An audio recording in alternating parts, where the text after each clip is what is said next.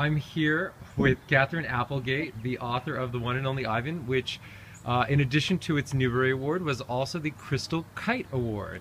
So congratulations. Thank you. It was such an honor to get the Crystal Kite because it comes from other writers, and that just means the world to a writer because, you know, we know what it's like. We know how hard it is.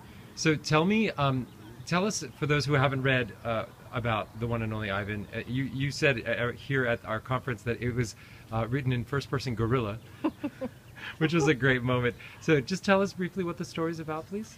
Well, Ivan it's based on a true story. There was this gorilla who spent 27 years living in a shopping mall. And he had been carted over from Africa and deposited solo in this little lousy little cage and lived there almost 3 decades before he was essentially rescued. And I thought it was an amazing story, a really sad story, but one that I wanted to try to tell in some way, and it took a while to figure that out. First-person guerrilla took a while, huh? Oh God, yeah. A lot of false starts, a lot of rewriting, a lot of frustration, but that's, you know, that's writing. And it's beautiful. Oh, thank you. Thank you. It was fun to write. So tell me, when did you, how does SCBWI fit in your journey as an author?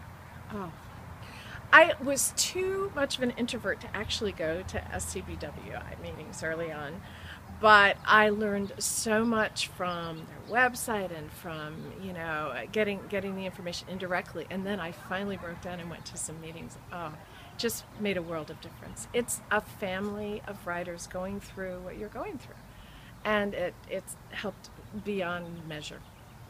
Wonderful. Thank you so much, and congratulations on all your awards. Thank you, Lee. Bye.